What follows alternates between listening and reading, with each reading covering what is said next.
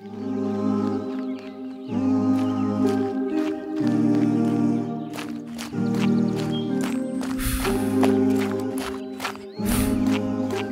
हुआ Ali? I think I should rest. अच्छा, तू चल, मैं ज्वाइन करता हूँ तुझे। मैं राउंड लगा के आया फिर इंशाल्लाह।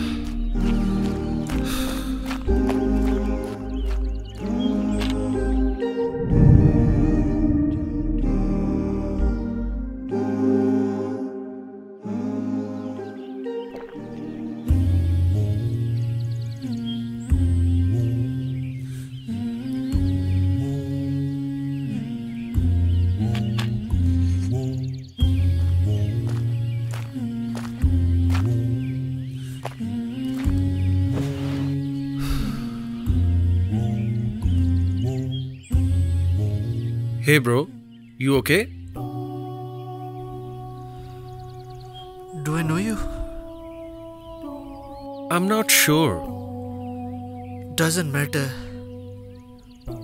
You don't look fine, bro. Can I help you in any way? Help? No. Are you sure? Do you think life is fair? I think life is a gift. Gift? वो कैसे? मेरा मानना है कि हम लाइफ में बहुत कुछ एक्सपीरियंस करने आए हैं और हर एक्सपीरियंस आपको शेप करता है। What if किसी के एक्सपीरियंसेस हों ही बुरे? होते हैं, बुरे एक्सपीरियंसेस होते हैं सबके, बट एज आई सेड के it all shapes you into something better. मेरे ख्याल में लाइफ इज नॉट फेयर। ऐसा क्यों सोचते हो? अगर लाइफ फेयर होती तो इतने गम तो ना होते।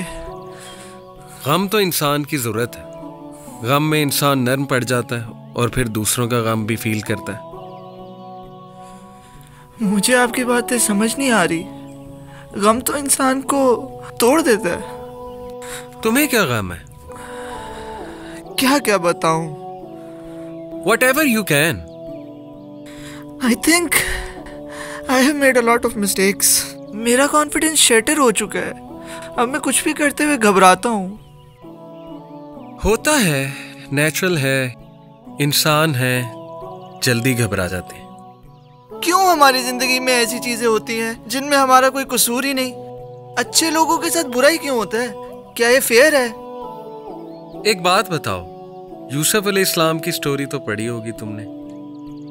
हाँ, सुनी है। ये बताओ कि यूसुफ अलैहिस्सलाम का क्या कसूर था कि उनके भाइयों ने उन्हें कुएं में फेंक दिया? That's my point. क्यों होता है ऐसा?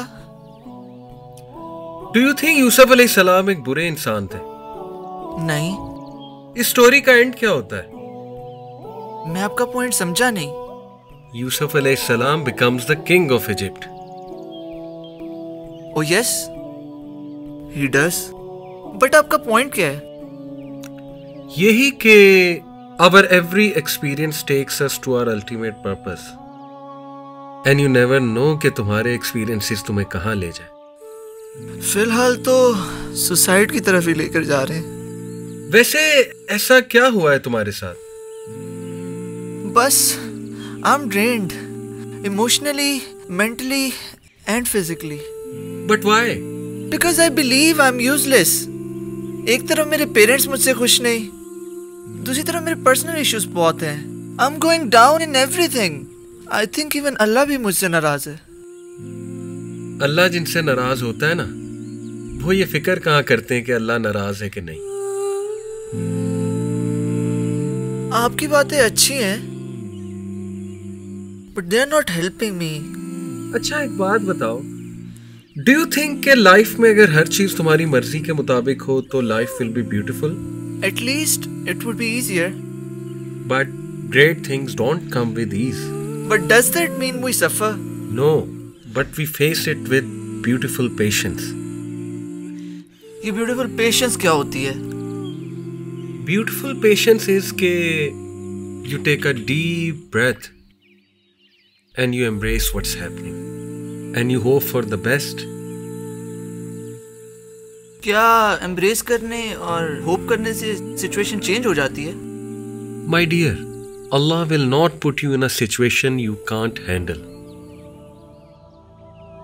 But I can't handle all this.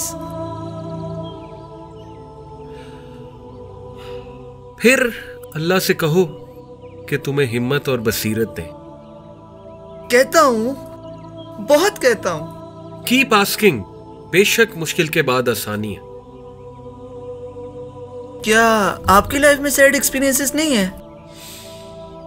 हाँ, है तो सही। तो आपको डर नहीं लगा रहता कि पता नहीं आपका क्या होगा? लगा रहता था, काफी एम्बिग्विटीज थी। फिर आपने क्या किया? मैंने सब अल्लाह पे छोड़ दिया। और इससे आपका डर खत्म हो गया? यस। क्या वाकई? तुम्हें यकीन नहीं आता ना? चलो कभी ना एक्सपेरिमेंट करके देखो।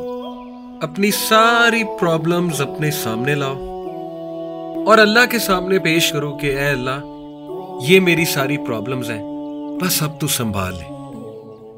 सो पॉइंट इज कि एम्बिग्विटीज एंड अनसर्टेनिटीज नेचुरल है, बट हमें अल्लाह पर यकीन रखना चाहिए। यस, अल्लाह बेहतर जानते हैं कब किसको क्या देना है। Although I feel better, but I'm not sure. Not sure of what? Not sure कि मैं ये सब हैंडल कर भी सकता हूँ या नहीं।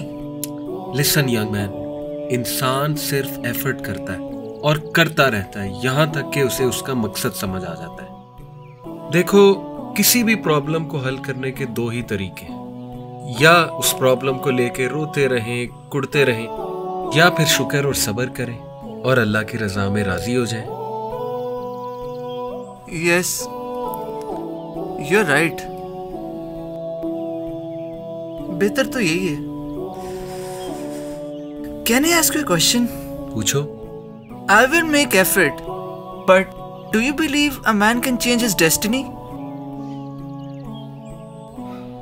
I believe a man does what he can until his destiny is revealed to him.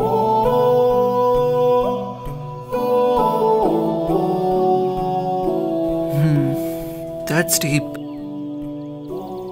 Listen, जिंदगी बहादुरी से गुजारो. You have a lot of khair in you. Allah will never let you go waste.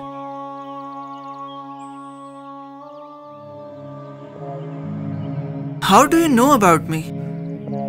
I know a lot about you, Ali. Ali, किससे बात कर रहा है?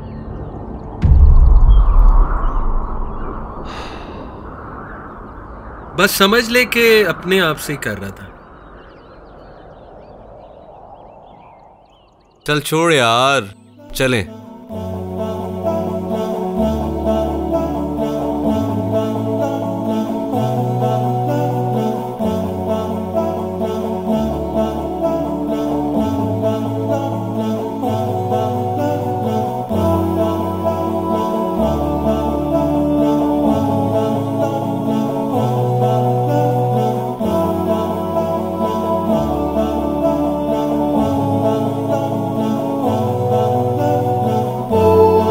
इंसान कितना नादान है,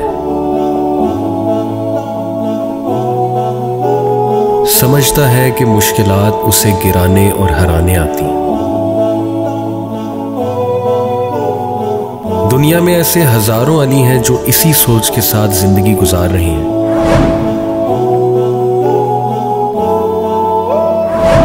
लेकिन अगर वो अपनी तमाम मुश्किलात में अल्लाह पर तवक्कल करें तो जान लें कि अल्लाह उन्हें कभी अकेला नहीं छोड़ेगा और एक रोशन मुस्तकबिल हमेशा उनका मुंतज़िर रहेगा।